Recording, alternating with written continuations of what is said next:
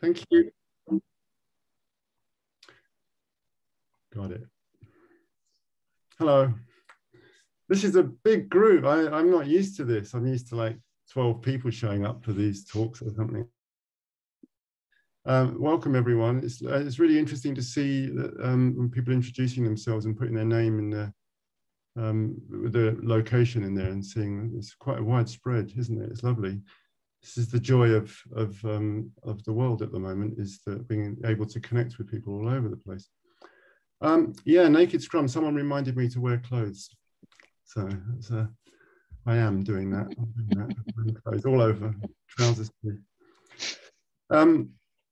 Yeah, it's about what is this? This talk's really about, you know, Agile and Scrum. It gets very overloaded, doesn't it?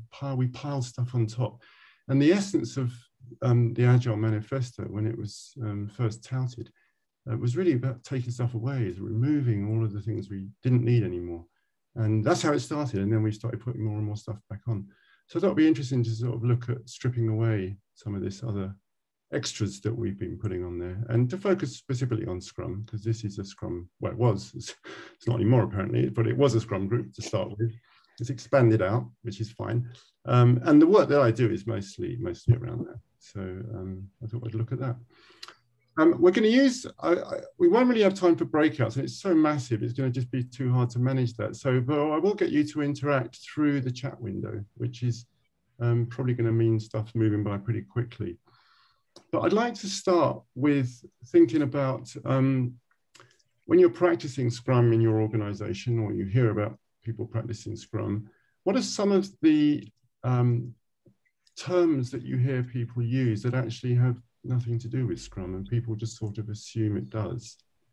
If you could just start typing those in the window, in the chat window, it'd be quite interesting to see. There we go, look. They're flying by: user stories, story points, velocity, process, estimation, story point, velocity. Yeah, all of these things. Now, someone's typed retrospective, so that's a curious one, but we'll look at that in a minute. It will fix everything. Product manager, project manager, burn down. Yeah, all of these things. Some of these things are actually part of Scrum, aren't they? Like, Scrum is a framework, so framework is, I would say, is there. But maybe it doesn't have to be. Let's look at all the superfluous stuff, that perhaps the stuff that's not mentioned in the Scrum guide itself. So it doesn't say we shouldn't have documentation in the Scrum guide. That's true. It doesn't mention user stories or epics. It doesn't mention velocity. It doesn't mention story points. It doesn't mention burn downs, release trains, all of those kind of things. It doesn't say twice the value in half the time. Okay, so lots of stuff, right? So lots of stuff that we hear people talking about, and when they think they're talking about Scrum, and they're talking about all this extra stuff. It's not to say we should never have any of that, but it does make us stop and think: is it necessary? You know, if the Scrum guide doesn't see fit to talk about it, perhaps we should question whether there's value in sitting down and having discussions around story points. It's been added on much later. Scrum does mention estimation, though. What does it say about estimation? It says that product backlog items need to be estimated before they're accepted in the sprint. That's all it says. It doesn't say anything about how to do that. It basically means that the question really is, can we get the work completed on this item in the sprint? Yes or no? That's an estimation. And if the answer is no, don't accept it in the sprint. You find a way to break it down smaller, simplify it in some way. So we have a lot of stuff that is added on. But then we got Scrum itself. We've got the Scrum guide, and it uses language, doesn't it, that perhaps alienates some people. It becomes a bit domain specific. We talk about sprints. Now, if you haven't learned what we mean when we say sprint, it's a bit confusing, because a sprint to most people is to run really, really fast for a short period of time. Is that what we mean when we're doing Scrum? I don't think so. I don't think it's about going fast. So we use language, and we've twisted these words and applied them in these different places. So let's look at some of those terms. So we've got product owner. Don't we use product owner now? We don't use product manager anymore. We've introduced this idea of Scrum Master, which is completely alien to most organizations. And I'm not saying any of this is bad, by the way. I'm just pointing out that, you know, this is how it is. I have my own thoughts about these terms, and personally, I love the term Scrum Master. I know that some people take issue with it, but I like it because I find it confrontational. So I think that, you know, there's some value in it, but it's a term that is meaningless to people unless you've had some reading and some knowledge of it. It's not intuitive. Put it up. So we use the term sprint, and then we have our meetings. That we have reviews, we have retrospectives, and these are in the Scrum Guide, of course, but they're very specific to Scrum. And do people do retrospectives in other places? They do things like you know, they end of project meetings. What do they call them? Can't think. My mind's blanking on that one. Post-mortem or something. Oh, thank you. That's the awful word, isn't it? Yeah. There's no post-mortems in Scrum, and actually people start using that too. I've heard people say we're going to do the end of sprint post-mortem. I said, no, you're not going to do that. That's not really what we do. Post-mortems happen when something dies, right? But if you're iterating, nothing's ended, it's continuous. So you're just reflecting, it's just a reflection. That's a term people are familiar with, by the way, to reflect on what you've done rather than have a retrospective. It's a bit loaded. And then we have daily scrums, you know, which again is an introduced term. So there's a lot of language in there that it has a purpose. All domain-specific language has a purpose. You know, we're trying to clarify with using those terms, but what happens is it can also alienate people. So we need a bit of caution around that. So I want to just talk about creative work in general, right? So software development is creative work. It's not manufacturing. We don't make something and repeatedly make the same thing over and over again. Each time we write a bit of software, we're making something completely new that's never existed before. The closest you might get to any kind of repetition is to rebuild a system that is already built. But one would assume you're rebuilding it better and with more capability and less rubbish. Right? So you're still making essentially something new. So we're in the act of creation every time we do the sort of work that we do. So there's other kind of creative work in the world, and we've got the metaphor we use for software is engineering, which I don't think is that accurate. I'm not sure it's the right metaphor, but it is a metaphor, you know, because it isn't really engineering what we're doing. Engineering is, I don't know, designing and building bridges, perhaps, or buildings and big structures like that. You know, there's other kinds of engineering, of course, but software is more of a craft than it is about an engineering discipline, I reckon. We could argue that, but and I think that there's elements of software development that is, you know, requires an engineering mindset, perhaps, but it requires more of an artist mindset, I reckon. So it's a creative. Let's look at it as creative work. It certainly isn't manufacturing work. It's certainly not repeating work. And it's certainly not mechanical because we can't predict it. See, this is the big problem we had. You know, with engineering, an engineering discipline, we want to be able to predict the end result. If we're building a bridge, we want to be able to predict that it's going to take the weight of all of the lorries and cars that are going to cross it. And we want to have some ability to know. We have to know that. We can't just kind of go, well, maybe it will, maybe it won't.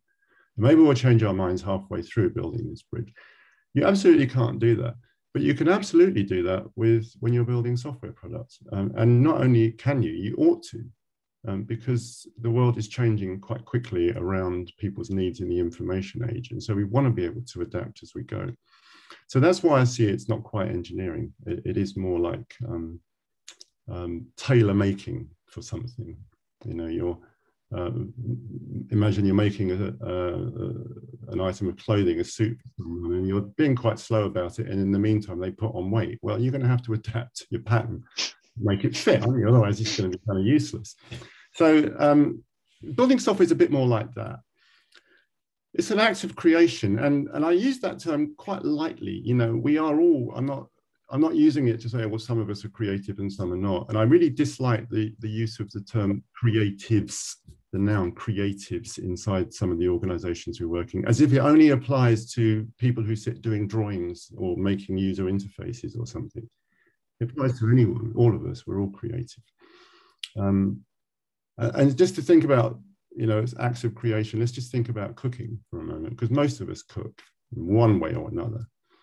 And cooking is a creative act, isn't it? Because you're making something that doesn't exist, you're creating something that isn't currently there, and you're pulling together different ingredients and different techniques in order to feed yourself. And you want to feed yourself with food that tastes good. So you're giving it a bit of thought. So when we're cooking, what we're doing is we're in the process of making. So I'm going to introduce 3 words that I think captures the entirety of the Scrum process. The first one is this. Written them on cards even. Here we are, make. That's what we do. We make stuff, right? We build software, we cook food, we make pictures perhaps, and we get into various acts of creation throughout the day. I would say even things like cleaning the house or decorating your home, pruning the hedge. These are all acts of creation. You're making something that isn't there before. You're making something better that is there. You're doing an improvement. You're doing versioning, perhaps. You're doing versioning. So they're all acts of creation. So we are essentially in this act of making things. So when you're cooking a meal, you're making, but you're not just making, right? If you just cooked and put everything together, cooked it and ate it, there's a danger in that, isn't there? There's a danger that it might not taste very good, that you've done it wrong, you've missed a bit. And so what we tend to do is we pause in our act of making the food and we taste the food.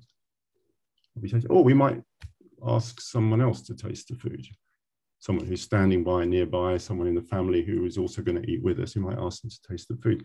So what we're doing when we do that is we're doing this. We're aligning. Now,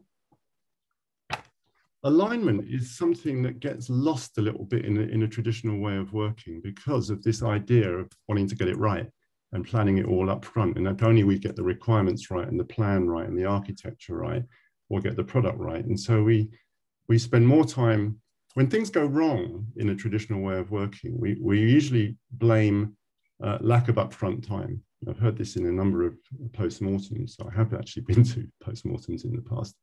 And they talk about, well, we didn't spend enough time getting the requirements right. So we now spend more time getting the requirements right. And it still doesn't work, of course, because of the changes that need to happen. So we don't do enough alignment en route as we go. And it is like kind of just cooking and hoping for the best, not being able to taste the food you make. So we need to have alignment. What Scrum does is it has these 4 points throughout the working period, which Scrum calls a sprint, but you might just call a time box, or you might just call a week, or you might just call it a fortnight, or you might call it 2 weeks, or you might call it a month. It's a block of time. It doesn't have to be called a sprint, but that's what we call it in Scrum. And it has these four meetings, these 4 moments, these 4 conversations that occur. At the beginning, we meet to align with our customers about what it is they want and what it is we think we can make in the time that we've got. At the end, we come back to our customers and we say, we align with them on what we have made to make sure that what we have made is exactly what they wanted us to make, or potentially better than what they wanted us to make. If it isn't, then we learn something from it. Then we have another kind of alignment meeting between ourselves to align on how well we work together, to stop working for a moment so we can reflect on the work itself. But while we're working, it's quite hard to reflect on the work. So we need a bit of a pause, a bit of a stillness to do that. So we're aligning with each other. Then we've got the 4th meeting, which is happening even more frequently than that. And it happens every day in Scrum. And in Scrum, we call it the daily Scrum, but it's basically a check-in with your teammates. It's like tasting the food, right? Making sure that what we've made is suited to the palate and is going in the direction we want it to go in. So we've got these alignment meetings in Scrum. So and in between our alignment meetings, whether they're with each other or whether they're with the customer, we're getting on with the process of making the thing.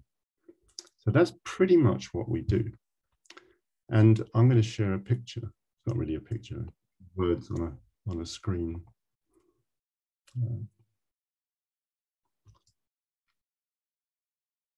I'm not going to share my screen. I'm just going to put a link in the chat window for that. And if you click on that, you'll see the image of the two words, make and align.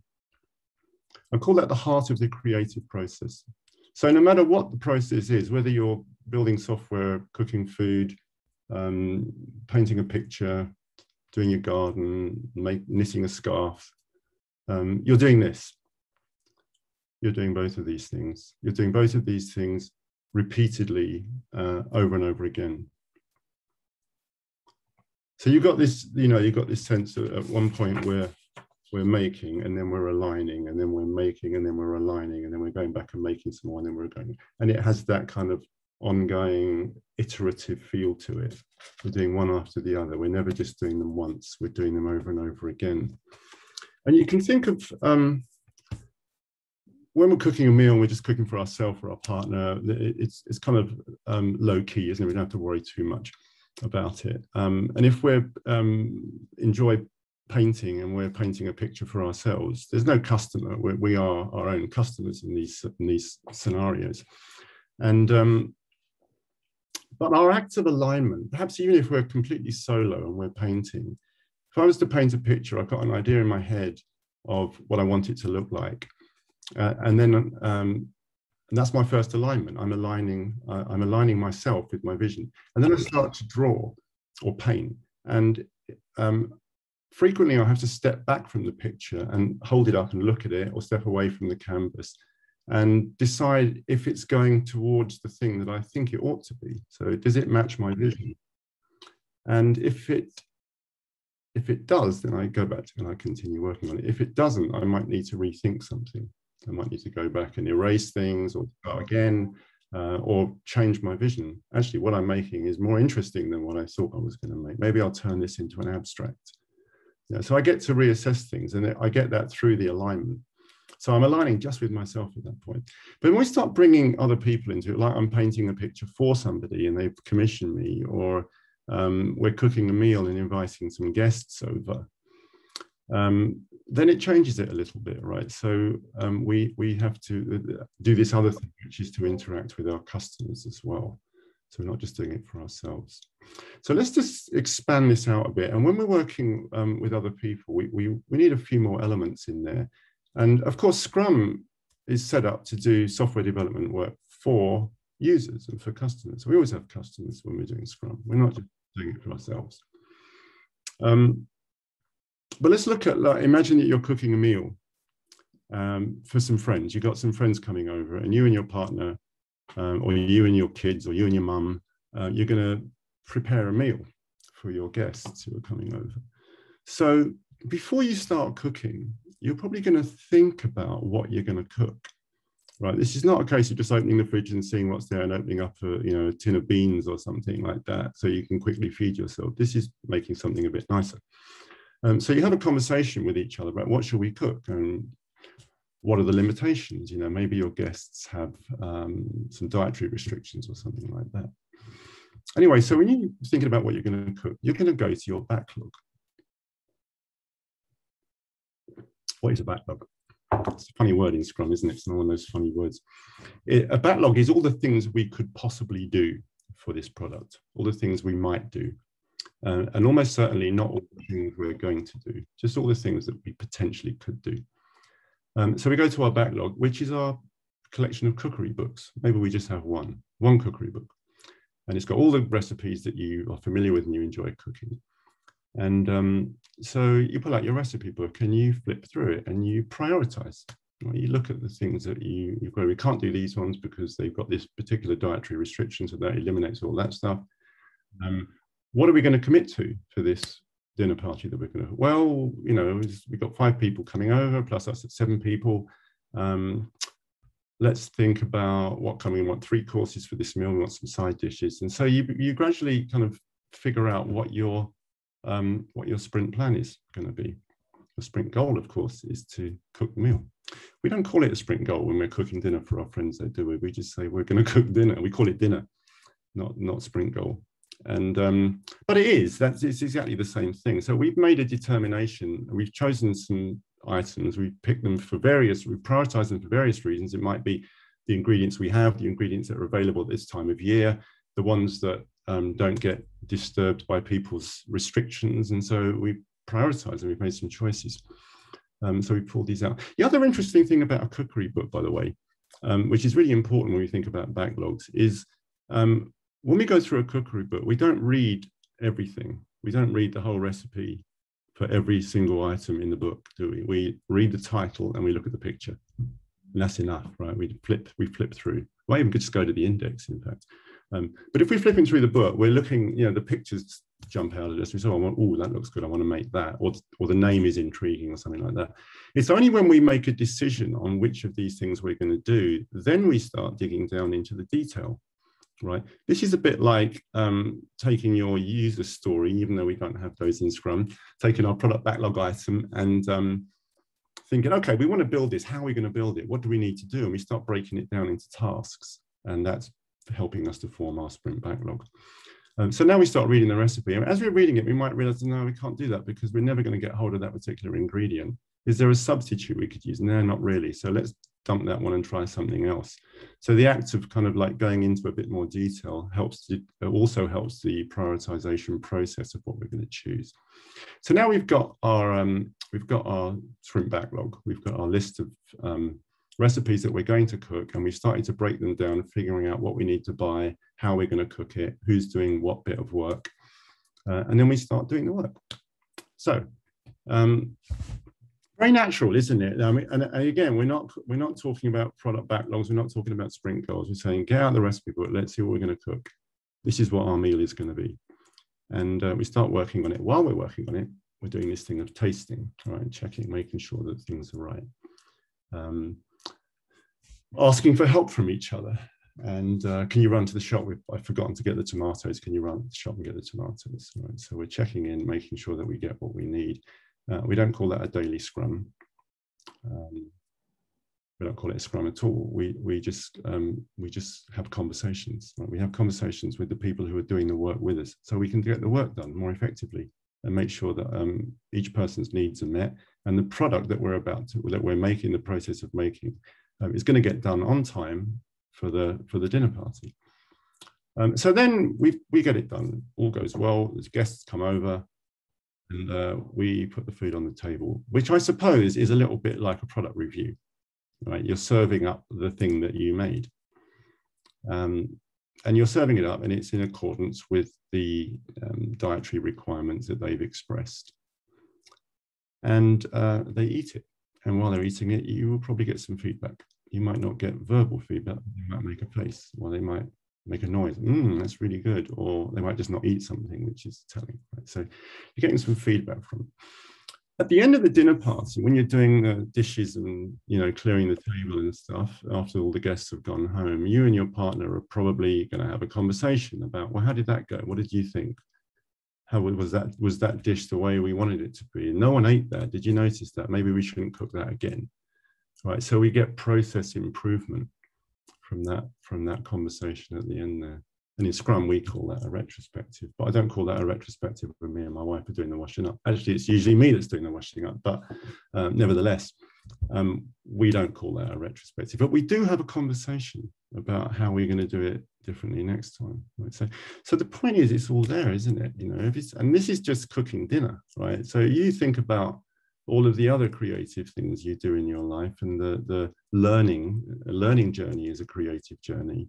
You're probably finding that you're going to be doing many of those same things in that.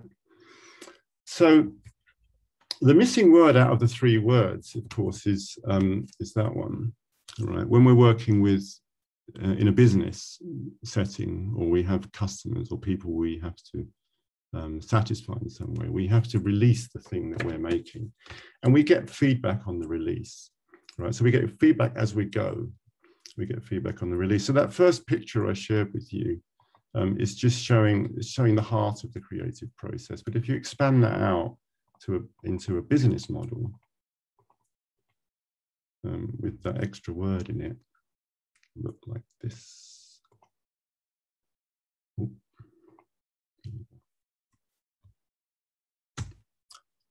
Make a line release. So if you look at that picture,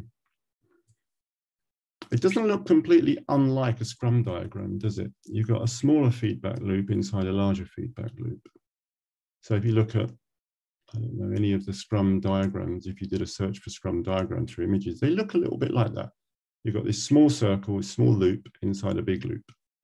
And that's the core of Scrum, essentially. That's what it is. And the other stuff that Scrum says we should do, like plan and review and retrospect and do daily check-ins, that's all quite a natural process. We're doing those things anyway all the time, so there's nothing strange about it, there's nothing weird about it, all right? And it's curious to me when I hear people saying things like, well, why do we have to do retrospectives? Why do we have to do planning? Can't we just get on? Yeah, you can not plan. You could just start cooking and with what's in the house, and it might be all right. You know, it might be, who knows, but it's unlikely to be all right every time. It might be all right from time to time. And no, you don't have to talk about afterwards how it went, but you might then make the same mistake again if you don't have a conversation about it. So the question really is not so much, yeah, you can not do those things, but why would you want to not do those things? Because when do you not do those things in other parts of your life? You probably do those things. You're not even thinking about the fact that you're doing those things.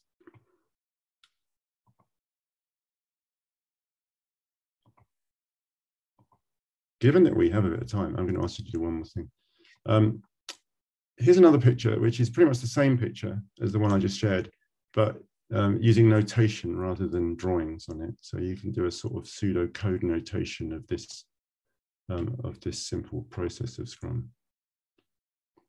Make a line. So if you're familiar with this kind of notation, you'll know what those symbols mean. They mean exactly what I showed in the previous picture, basically, with the red arrows. What I'm curious about in this talk, and I'm glad that it went fairly swiftly, so we do have time for this. And Jamie, I need your help on this because I want to do a bit of a breakout here. And if you're recording it, we can keep one breakout group in the main, or you can join a breakout group, and I think the recording follows you. So can you set up groups of about 5? I can do that. Thank you. And you'll be in one of them. If you can put yourself in one, and then the recording will follow you. So that room will be recorded. It will be about 13 to 14 participants per room. I want to go. No, can you make smaller rooms? So groups of about 5 to 6. Okay. All right. So you need to do like 14 rooms, I suppose, and 13 rooms. Okay, I have that ready. Right. So what are you going to do in there? What I want you to do now is, I gave you this example of cooking dinner. I want you to come up with some examples of your own of creative things you do. And the creative things you do, don't get too caught up on that word. Like I said, I've given, the cooking thing because it's something we all do. Spring cleaning the house is pretty creative, I think. Raising children, that's quite a big creative thing you do that lasts many years, so your sprints are quite long when you're doing that. So, use your imagination. Learning a new language, attending classes, each class is a sprint. It's that kind of idea. What's your planning? What's your reflection on that? So just play around with that idea and support each other in kind of like filling in the gaps of each of these processes. And if we can do that for about 10 minutes or so, and then we can come back and you can share back what came out of that for yourselves. But, being familiar with the Scrum Guide, as I'm sure many of you are, you're just going to think about the elements of Scrum, not the people. We're not so worried about that yet. I might touch on that afterwards though, but it's the artifacts of Scrum, the 3 artifacts of Scrum and the 5 events of Scrum that we're looking at here. All right, so you could go ahead and open those rooms, Jamie.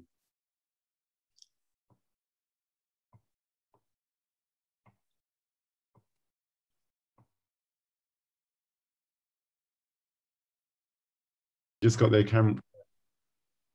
They've just got their they're there, but they're not really there, because we had someone in our room who was non-communicative. So I hope you had someone, at least one person. Can we see in the chat window again, just some examples of things that you talked about?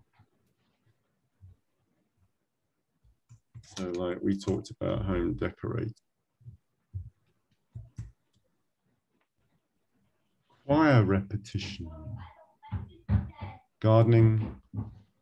What is choir repetition, Anita? What is that? Probably the wrong word, sorry. Choir contents where you're repeating beforehand. So rehearsals. That's the word, Rehearsals. Okay, yeah, I get it. Weight loss, vacation planning. They're great, these. Planting a garden, preparing for a concert, two very different things. Children's exams. Oh, that's interesting. Yeah, so preparing your kids to, you know, go and take an exam. These are the goals, aren't they? These are like the small goals along the way. This you know, passing a particular test and moving to the next level. We get this with, you know, if kids are doing gymnastics or learning the piano or something. We've got these interim goals that we go for. I suppose you could, you know, some people might think of those as milestones, but I think of them as achievements. You know, they're finished things. Milestones are steps on the way to something, but a sprint goal is actually a completion in itself. And we know it is because the way we try to set this up is like, we always have to ask the question in Scrum, what if this is the last sprint we ever do on this product? What are we going to deliver that's of value? And we're not allowed to do anything after that. So we know that every time we finish a sprint, we're delivering something that is incrementally adding to the value of the product that's out there. We're not just doing something that's half finished, and milestones are like halfway points. It's not the same, right? So passing your particular belt in karate or a particular grade in the piano is an achievement in and of itself, that if you never did any more, you still got that.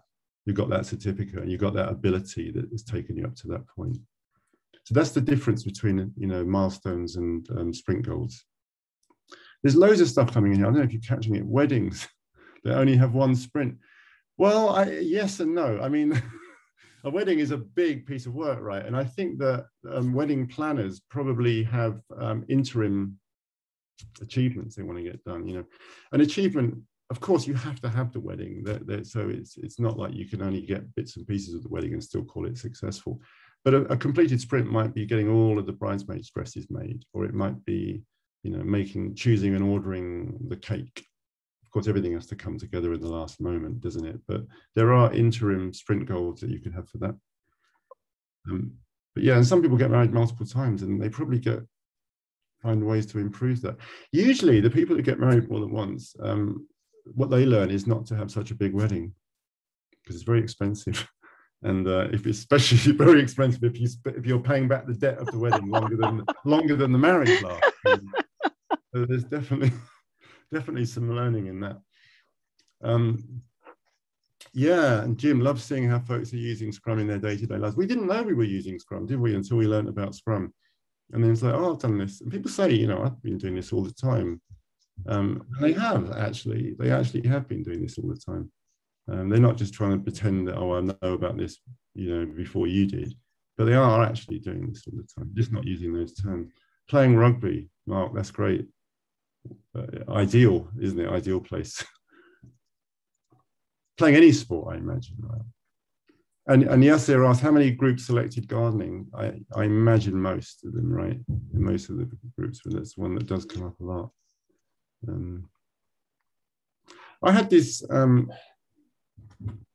experience of someone else doing my gardening work for me. So I had the experience, here we go, I'm going to talk about roles very briefly.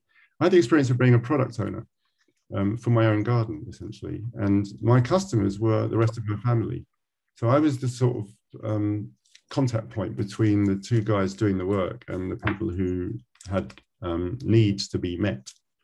You know, it's like an area to play in, an area to sun in, a place to plant flowers, a place to plant herbs, a deck to sit on, all these different requirements. And so between myself and the two guys who did the work, we determined what the goal was going to be of all of this, and we checked in along the way. We kept, you know, checking in at the end of it. So basically, a sprint for us in doing that was a day. At the end of each day, they would deliver something. They would either build a deck, or they would you know, prepare the soil, or they would lay the turf down, or they would dig a garden, you know. So each day had some tangible delivery. And when they weren't sure about decisions, or they ran into a problem, they would call the product owner, who might then call the customers out, say, look, we need to all get our heads together about this because we thought we wanted this and we can't do it. What should we do instead? They would have some ideas about it because they're used to doing this kind of stuff. So it's very Scrum-like, the whole thing. And you know, they would be communicating with each other and checking in with each other throughout the day. And at the end of the day, they would call us out and say, here, we finished. This is what we've done today. And see you tomorrow. You know, anything you want to talk about? Is it looking good? Do you like it? See you tomorrow. And then when they drove home, I don't know this for sure, but I imagine that they probably had conversations about how the work went, you know, and what they would do differently the next day, and what was successful, what wasn't. And then by the end of it, we had a garden, and it took a week, I think, something maybe a little longer. They were the team developers. I was the product owner. Where's the Scrum Master? Trick question, right? Because there's not one. There's no Scrum Master in that. Why not? So why do we need a Scrum Master? We didn't need a Scrum Master in that situation because it was an entirely functional relationship. It was a healthy, functional relationship where we all knew what we were doing. We didn't need anyone to manage it or to hold the space or to.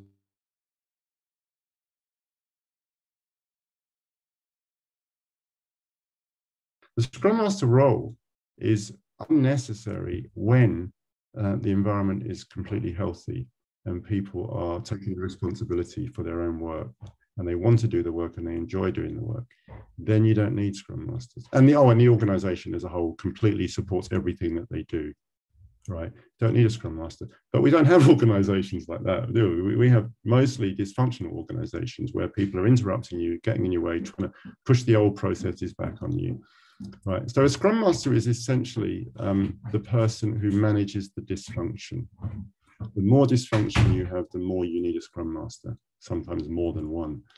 But as you create function, as you create, you know, the healthier organization, the need for a Scrum Master should dissolve and start to dissipate. So you get to the situation, you don't need a Scrum Master when you're cooking dinner for your friends. That would be mad, wouldn't it?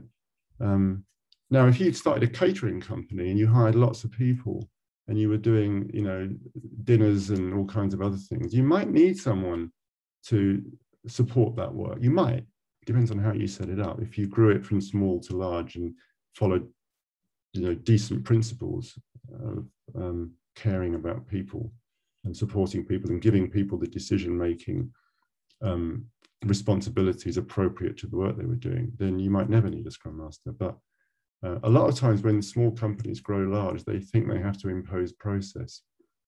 And they hire companies like Accenture to come in and help them impose a process. And that's when it all falls apart, basically. And you know, so many agile transformations, or whatever we call them, are coming in to try and fix some of that broken stuff that have been imposed upon people. Whereas if they had stayed with the, you know, the mindset of the startup that they began with, they'd probably be doing great. And some companies are able to do that. There's a lot of companies, right, that do what we would ideally look at and say, what a brilliant agile process they've got. And they never heard the word agile, because what they're doing is really just what feels natural to them, because they've got that kind of creative making mindset. And there's not many, though. There's not many companies. And what we're doing, most of us, in the work that we do as coaching and Scrum mastering and product ownership and developing, is we're working in environments that doesn't yet support this kind of work. So this is a paradigm shift for many or most organizations, in fact. And what I find useful about this idea of naked Scrum is to be able to have conversations with people about what they're already doing that is very like what we're asking them to do. I know it's not like that in the workplace, but it is like that for most other parts of their lives. And if we're trying to convince someone in, you know, a position of power in an organization, I don't like the idea of convincing, but we're trying to get them to see the value in it. telling them about all these other companies that are doing it doesn't work, because they talk about, well, we're not like that. We can't. Yeah, Spotify does this, and it wouldn't work here. All that kind of thing you get. But if you talk to them about what they already do in their lives, like this, like you just did, there might be a moment when they kind of think, yeah, why am I not doing that at work? Why am I not doing it that way? And if they ask that question of themselves, then you've got the beginning of a potential transformation there, because they suddenly realize that there are better ways of working. Or you can conversely take their process that they're doing at work, the sort of top-down, people commanding and measuring and asking for, tracking everyone and assigning work to them. And you ask them to say, imagine you were doing that at home with your wife and your children and your neighbours. How would that look? And make a farce out of it, and do it, reverse it. It'd be mad, wouldn't it, if you try to actually think about doing that? We don't do that, of course, but it's just making that connection between what's natural to how we do creative things, which is most of what we do in the world is creative, and how we do that and what we're doing in the workplace. And there's this massive disconnect at the moment. None of us would ever assume to go out on a drive somewhere and think that there's not going to be any problems along the way. Especially the longer the drive, the more likely there is to be problems, right? You can't predict exactly what time you're going to get somewhere and what route you're going to take. And we all know that. And so we allow for that. We allow extra time in case something goes wrong. We use mapping devices that will advise us on roadblocks and traffic and give us alternative routes, right? So when organizations talk about having a roadmap, they're not actually talking about a roadmap. They're talking about a road. They have one road, and they have milestones along the road. You would never plan a route that way. Your route planning would be a true roadmap because it's got many roads and it's a map of roads. That's what a roadmap should be, a map of roads, a map of alternatives. So we do this, right? We do this in our lives. And it would be great if people can start to get that and think, yeah, let's do that at work. That's all I got. So now we can do some Q&A, I suppose, or something like that. That's naked Scrum, right? You can start dressing it with new clothes. Strip it right down, take all the old stuff off and give it some new clothes. All right, thank you, Tobias.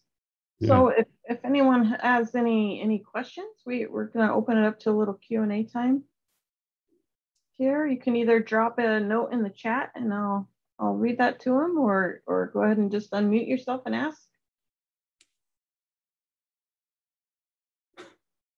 I like some of these comments that make me smile. Wedding retrospectives are not much use. For the planning team, they are for the next wedding, because they're not invested, are they, in the way that the customers are in that one. Yeah. Here's a question: how is creative work different to knowledge work? I don't think it is. Scrum is usually labeled as most suited. I don't think it is. It's this knowledge work. It's a very new term, isn't it? It's a new label we stuck on it, and it's knowledge work. I think some people. It's a nominalization. That's what it is. To know is a verb, and we've taken it and call it knowledge, and now we call it knowledge work. So we've made a noun out of it. We can sell nouns, by the way. We can't sell adjectives and verbs, which is why it's so great to have the Agile Manifesto, because now we can package it and sell it. So we can sell Agile, whereas before you can't really sell agility. It's not really a thing you can sell. So knowledge work is a bit of a nominalization, but it's I think we talk about knowledge work thinking it's like working with data and information, and working in the information age. We have tons of information, working with that.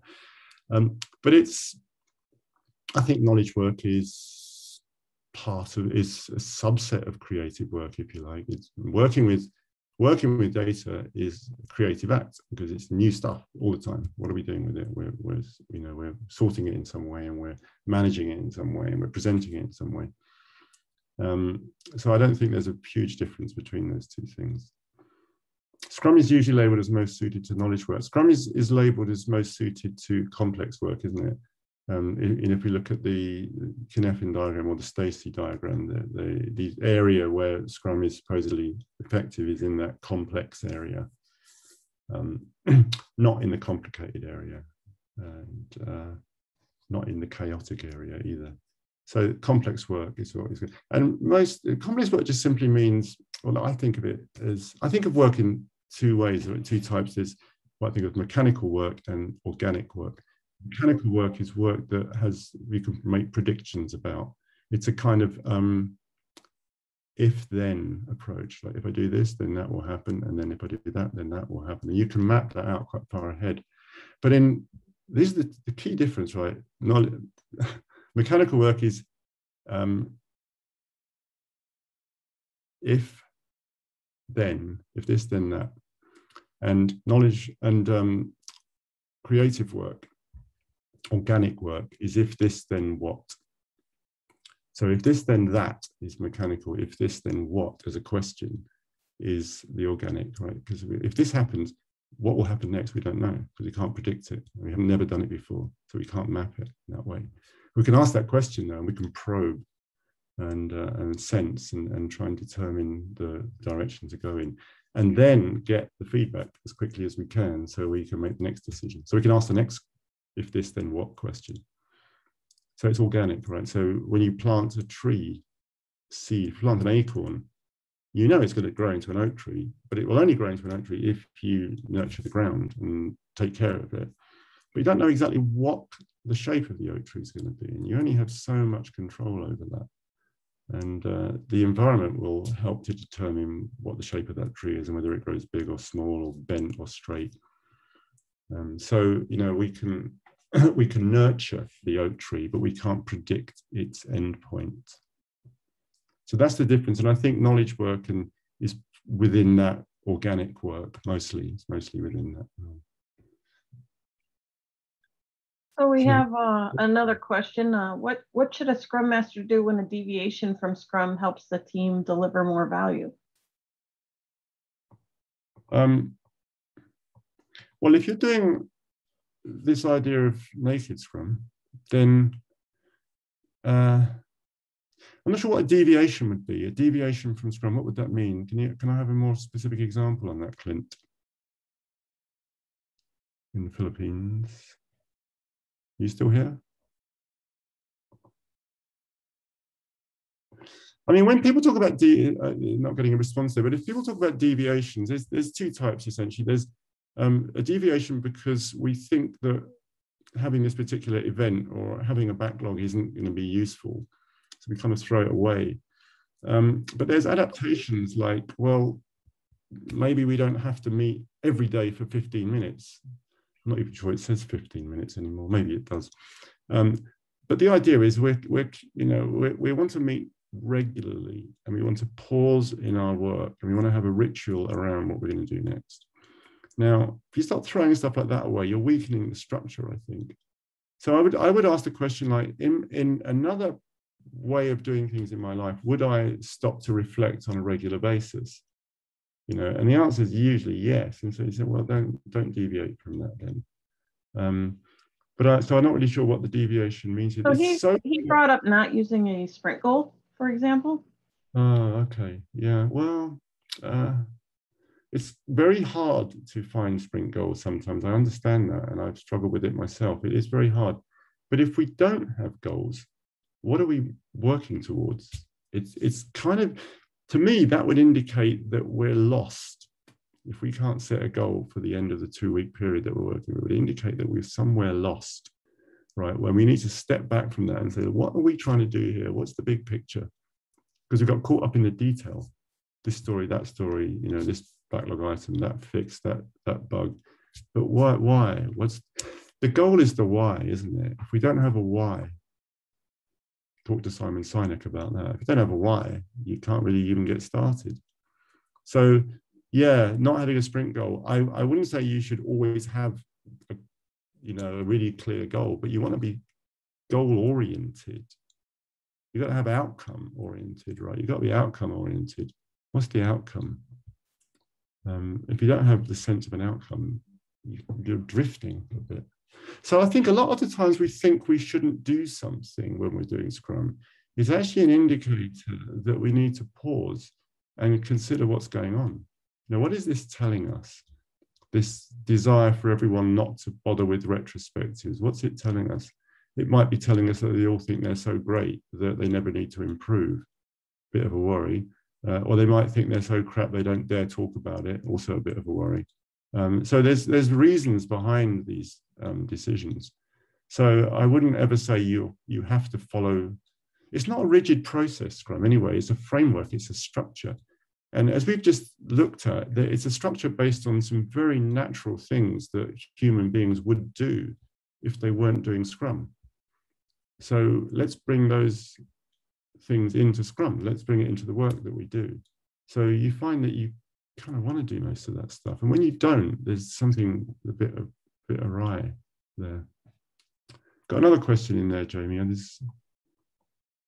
Yes. So for the 3 accountabilities of Scrum, are each of these accountabilities necessarily, do they have one person assigned acting out the accountability? Why or why not? Yeah, it's a bit vague, isn't it? It's a bit confusing, that role thing. Well, there's certainly, a group of people who are, they call them developers. I prefer the term maker. But if I'm teaching Scrum, I'll say developer because that's the term in the Scrum Guide. But there are people who are making stuff, right? So developer is a little bit specific to software, and we want to think of Scrum as useful for other areas as well. So the people that are making the thing, who've got the skills and the knowledge and the tools and the techniques that they can do that.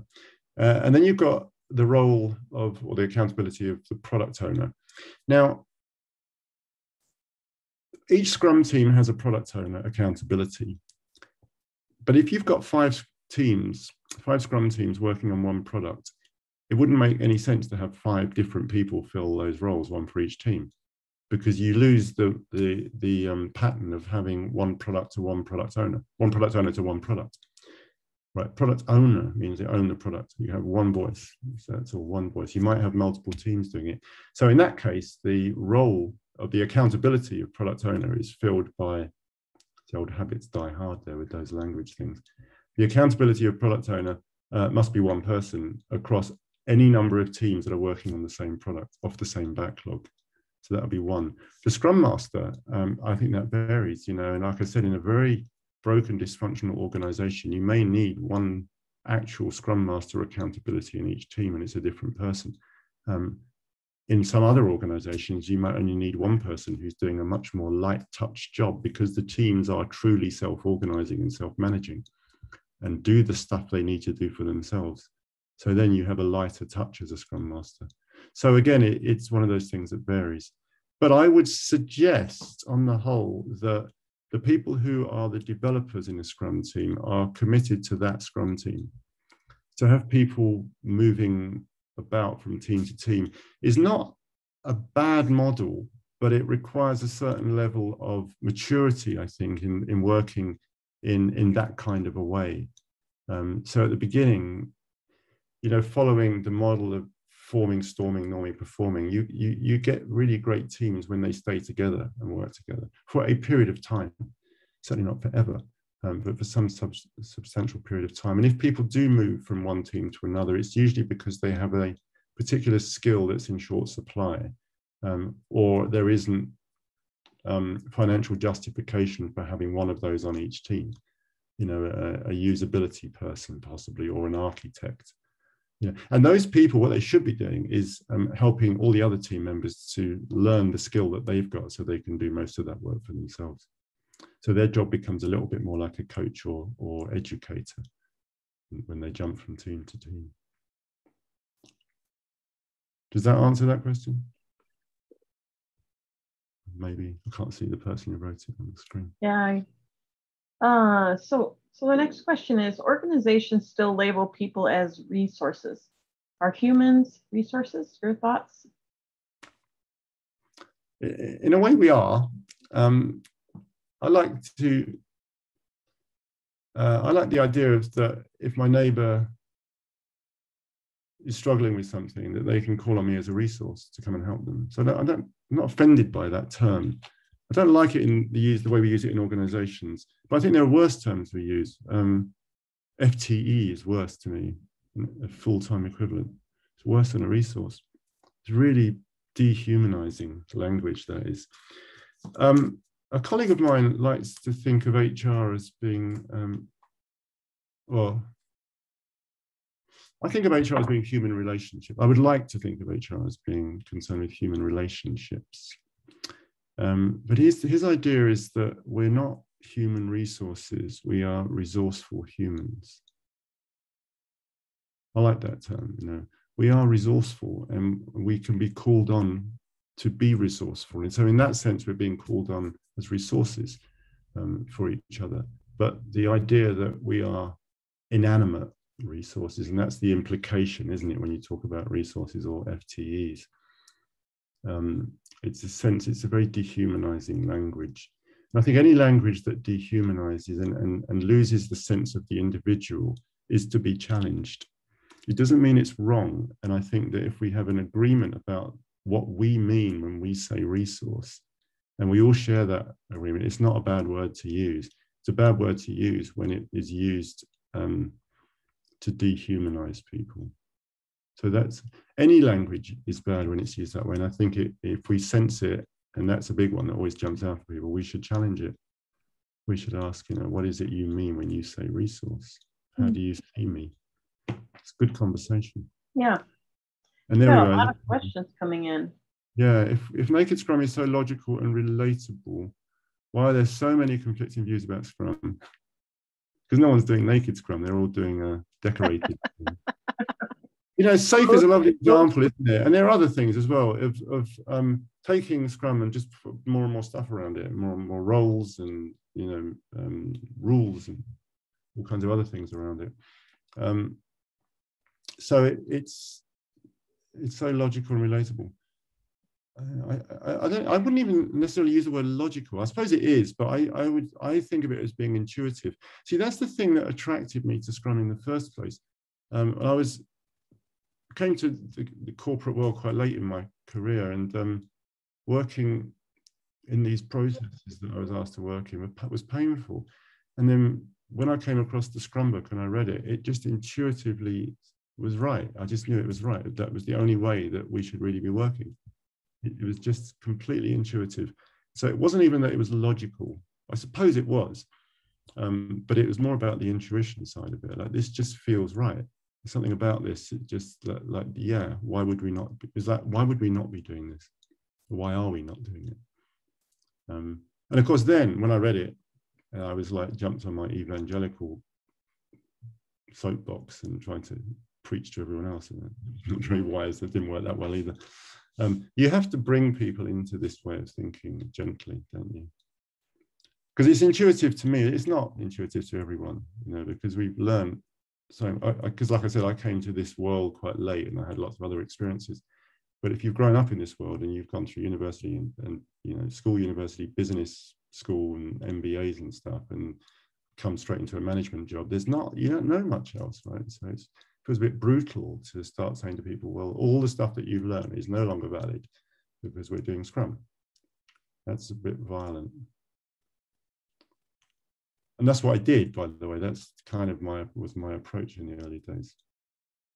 Doesn't work though. There's lots of questions, isn't there? Agile Manifesto says people over-process. If a specific aspect of the Scrum process turns out to be an obstacle, experiment with alternatives. Yeah, this is interesting, isn't it? I'll say this again, but I don't think, and I'm not alone in this, Scrum isn't a process, right? Scrum is a framework. It's a set of boundary conditions that allows you to create a process. So the process that you create is your process. It is a Scrum process, but it isn't the Scrum process. It's a Scrum process because it's a process that you have evolved within the boundaries of Scrum. That's what it is. And so if your process doesn't work, alter your process.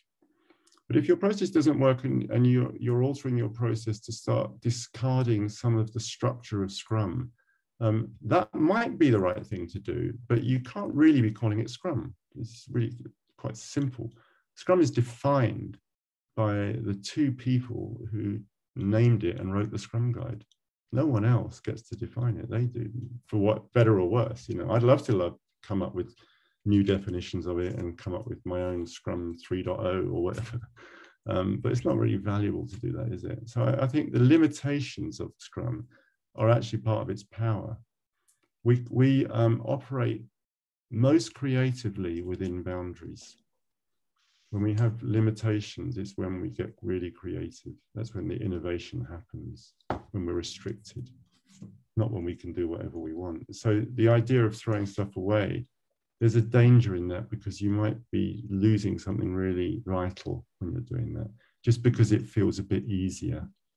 You know, I think the temptation to say, well, let's do our own thing, it's really quite wise to pause for a minute and really sort of think about it and talk about it. Why are we doing that? You know, what is it that we don't like about this?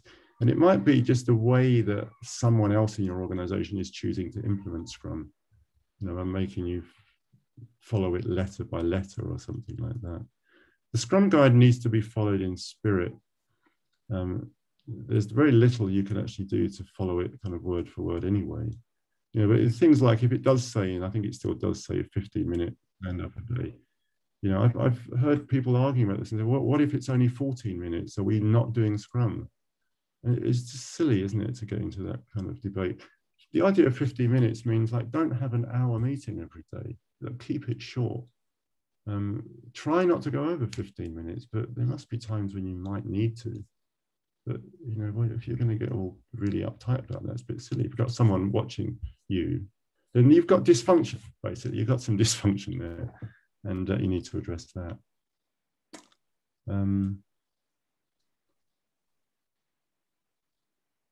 Yeah, people over process is one of the most important parts of the Agile Manifesto. And it's the people doing Scrum who should be making the Scrum process for their organization, or not even their organization, for their team and their associated stakeholders. You know, the process emerges and is the right process for that group of people. And if it isn't, then they need to step back and have a retrospective and talk about how they can improve it. That's the point of the retrospective, process improvement. Stefan, did that help? Okay. There's one here. In a few places, what do you got? A few minutes left. In a few places, I've seen teams that only do API work or do platform upgrades, don't want to do sprint review because they have nothing to show for feedback. What are your thoughts? My thoughts in that situation is that they're not doing Scrum, because they don't have cross-functional teams delivering value. Hello, sweetheart. They don't have cross-functional teams delivering value at the end of each sprint. They have people handing off bits and pieces to each other. That's not Scrum, right? So step back from it, right? Say, well, clearly what we're doing isn't Scrum. Do we want to do Scrum? And it sounds like in this particular case, not really, no. We just want to carry on working the way we're working.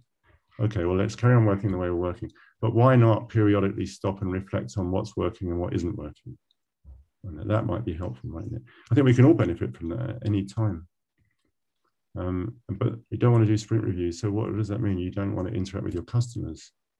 Who is your customer? Or if a customer is another team, then you probably want to sit down and talk to the other team about the thing that you're handing off to them, and make sure that they like it and it's helpful for them, works for them, because that's going to avoid a lot of anger and a lot of hurt and a lot of argument and a lot of disdain. So it's, again, it's like, this is the process we've got. What you're describing there, some organization, that's what we're doing. If you were going in to try and impose all of the aspects of Scrum on that organization, it probably will hurt. Not ready for it, are they? So you work with what you've got. And I was advised of this, and I really like this. A friend of mine said, what's the first thing you do when you go in an organization? And I would like, what you tell them about Scrum? He said, no. He said, have a retrospective. That's the first thing you do, is have a retrospective, because they have been working together for weeks, months, years sometimes, right? So they've already got a process. Why not have them reflect on their process, look at what they like, look at what they don't like, and start from there? And I started doing that, and it's brilliant. You know, so I realized that, of course, again, it was like intuitive. Why would you not do that? Once I learned that, you can't really unlearn it, right? So of course, we go in and do that. We learn. That's how we learn, right? We learn what's going on in the organization. We learn what they like about their job and each other, and the structure and the system. And we learn what is bugging them and what's blocking them, what's getting in their way. And then we help them to gradually kind of whittle that away, move through that. And it may be by doing sort of full-on Scrum, it might not be. Quite often it isn't. You know, you're just working with the teams that are there, testing teams and design teams, and helping them to integrate more. You know, and advising people to spend a little bit more time with each other. Why don't you spend a day with the testing team and see how they're testing the work that you gave them to do? Why don't you work with them after that? You know, why don't you sit and do some testing? And gradually it starts to, and then, you know, it could unfold into the Scrum. So we've got to recognize, first of all, that, you know, the question is, are we doing Scrum, yes or no? It's very easy to determine that because there's a guide that tells you what it is. And if you're not, the question is, do we want to use this as our North Star and start working towards it? Or do we not want to do that? And if you don't want to do it, let's stop pretending we're doing it and stop, you know, calling people Scrum Masters and talking about stand-up meetings, which is actually not a Scrum term anyway, by the way. It's daily Scrum is what we can call it, a stand-up meeting. So, you know, drop the Scrum language if you're not doing Scrum, and use language that's actually useful for what you're doing, and actually helpful, and actually means something to the people doing the work. I'm so not into pushing Scrum on people like that. I do think it's a really effective way of working, and I do think it's a very natural way of working. And sometimes people are so caught up in unnatural ways of working that you have to gently help them shift from that if they want to shift. And not everyone does. Yeah, we're going to wrap up then. I think that's any thoughts on Alistair Coburn's Heart of Agile? Alistair Coburn writes some amazing stuff. I like his work a lot. I haven't done that particular study with him, The Heart of Agile. Well, I'm familiar, I've talked to him about it. And we're very aligned in lots of ways about the work that we do. So yeah, I see Alistair Coburn as being a kind of an essential figure in the whole Agile movement, really, the shift in the manifesto. And in a way, I see that he, more than many of those early people, really has the spirit of this. Some of the others, I'm not so sure. You know, they contributed something great, and they all played their part in that. But some of them kind of carry the spirit of this. James Kaplane is another one. I think Ken Schwaber does. A lot of people would argue with me about that. But, you know, it's just opinion, isn't it, really? The work that these guys did was great. But I would say, you know, if anyone said, should I read such and such a book by Alistair Coburn, I'd say, yeah, probably, yeah, that would probably be good to read that. And no question for me, I'd like to show appreciation. Thank you, Rachel. And thank you, everyone. I think that we're about 4 minutes ready to close off, Jamie. Do you want to? Yeah, well, thank you. Tobias, thank you so much for being with us today. Really, really appreciate your wisdom and sharing your thoughts. And also thanks to everyone who came today. It's really great to see you all here. And again, I'll mention, make sure I posted some links in chat, so you can scroll up to the chat. You'll see some links to other Scrum Master of the Universe stuff. And again, we do have a survey. We'd love to hear from you. If you want a chance to win a autographed book from Jeff Fox, Team Mastery, why take a moment to fill out our survey so we can continue to bring you great content. And again, Tobias, thank you. We really appreciate today and your wisdom and your kindness. Thank you. That was the first time I framed that talk as naked Scrum, by the way. I've done bits and pieces of it, but the idea of taking all the clothes off was new. So it was nice. I like it. Yeah. Thank you for participating in that. Yeah, all right. I really like it. Thanks, everyone. And everyone have a great rest of your week. Thanks a lot. See you on LinkedIn or somewhere like that. All right. Bye, everyone.